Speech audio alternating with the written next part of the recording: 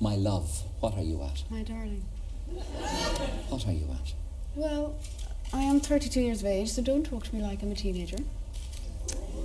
I became a priest because I believe in the church, and I don't want the church to die, because I believe in the power of prayer, the power of the spoken word, and because I believe in Christianity.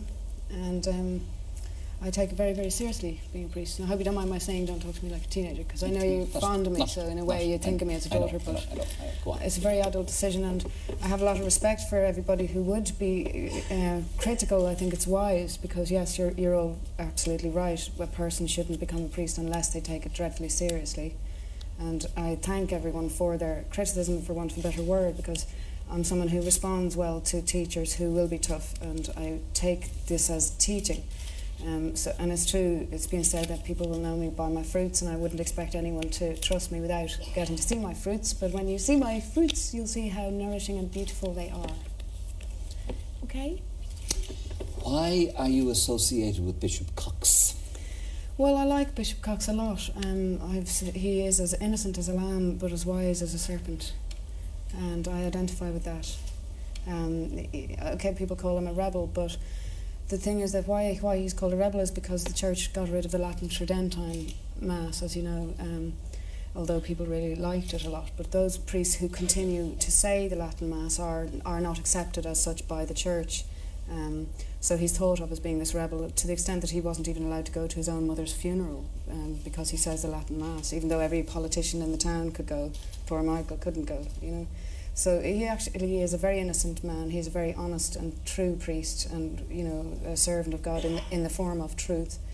And any suggestion that was made by Buckley, who I really admire and love and respect as a matter of interest, that any type of simony took place is absolutely not so. Okay, I'll come to you in a minute, but do you believe that you are a validly and lawfully ordained priest? I have been ordained twice as a priest. I took the step of taking back the charitable donation that I made, and the also 150,000, and also being ordained again, so that there wouldn't be any shadow of simony. I consider myself to be a twice valid, twice ordained priest, as I was called by God to be. Well, you may be valid, but you're unlawful. Well, unlawful according to whose law? Not according to God's, because God makes his own priests and priestesses, and we're all born priests actually, and it's not for men to make people priests. And it's equally not for men to say no to God when God is saying yes. Indeed, but you're not lawful. You are not a validly and lawfully ordained priest of Rome. Yes, I'm not necessarily accepted by Rome, but I believe I will be eventually. I'm quite confident that Rome has a heart which can be appealed to, and that I come from love and my vocation is true, and it might take them a while to see that, but after a while I believe that they will see that it's true. So I believe it'll be only a matter of time, perhaps years, but only a matter of time before I and other women will be accepted as priests. So you believe you're validly ordained, but yes, not lawfully ordained? I'm not going to get into answering that question. I am a valid priest, twice ordained, and anyone who wishes to receive any of the sacraments of the Roman Catholic Church from me can do so by contacting me through my bishop, Bishop Cox, at St. Coleman's Church in Cree, County Offaly. Some people believe, great. Those who don't believe don't have to believe. Those who do believe, here I am. Well, the situation, I know it's highly legalistic, and you would need Paddy McEntee and Well, no, my bishop is a valid bishop, and I was ordained by a valid bishop, and I am yes, but not lawfully. Not lawfully. According to Rome, not lawfully. But anyway... Nothing you can do, Gay Byrne, will invalidate my priesthood. No, but it's nothing I can do will you don't have to believe in it if you don't want to, and it's not my job to convince you. Those who do believe, Rastafari. I'm just asking what you believe. And Rastafari, Dread-Eye, Rastafari. Why were you ordained a second time by him? To cover any danger or suspicion of it being simony. Yes, which is the sin of buying sacraments. Now, shall I get on with my song? Hold on. You said earlier to Jerry that you said the money never got to him because obstacles were put in your way. Well, no money ever. The money I agreed to give Michael was well after we had arranged my ordination. I made a charitable donation in 2 halves, which was for the building of a healing centre in Offaly, which was for the benefit of the traveller people of Offaly. However, Mr. Buckley, Bishop Buckley, decided to make this seem like simony, so I, to protect myself and my sacred priesthood, took back the money, or rather, luckily the money had never got to his account anyway. but he had agreed if it did, he would give it right back to me. So so we arranged he would give me back, and I took the step of him ordaining me again, so there couldn't be any doubt about it. Yes. What reaction, Sinead, did you have after you were with Marion on Monday? Very positive reaction. The media, of course, all give out, but they never represent public opinion. They never did, and they never will. People on the street treat me with the respect and love that I've always been treated with. So. Yes. Can I sing my song, please? No, I want to talk to you a little more. How are you? How are you? I'm very well. I'm very happy. And we were told that you were going on a retreat. I am going to stay with my Bishop Cox for about 5 weeks, in a couple of weeks' time, to do some pretty intensive training. And might remind everyone that the apostles were not trained in Scripture when Jesus ordained them. Neither were any of the people that God or Mary ever appeared to on this planet anything but illiterate and lowly people. Yes. Also, for all of the scriptures that a person might have learned, that doesn't make them a priest. What makes a person a true priest is their ability to get on the streets and roll up their sleeves and get dirty and get down and speak to people and be a friend and a mother to them.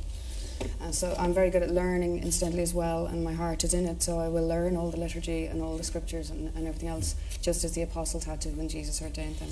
Have you said Mass yet? I have said about 5 Masses. In Latin or?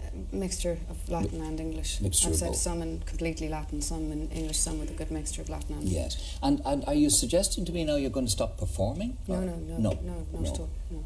What I call my Holy Trinity is I am a mother, I am a singer, and I'm a priest. These things are equally sacred to me. That's my Holy Trinity, and I will be true to this. So you will presumably say Mass regularly, but you'll go on performing as Sinead O'Connor. Yeah. And will you wear the garb, or will you go back to wearing your lovely No, I dresses? wear this forever now. I'm going to auction all my clothes off for charity. I'm setting up a charity which will hopefully fund, as well as my singing career, my healing centre at Lourdes, which I'm going to build so that the traveller people can come to Lourdes to have holidays that they wouldn't otherwise get.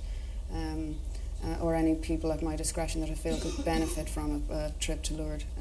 So I'm going to set up a charity to fund that, as well as funding it with my own career. But first thing I'm going to do is auction off all my clothes and makeup for that.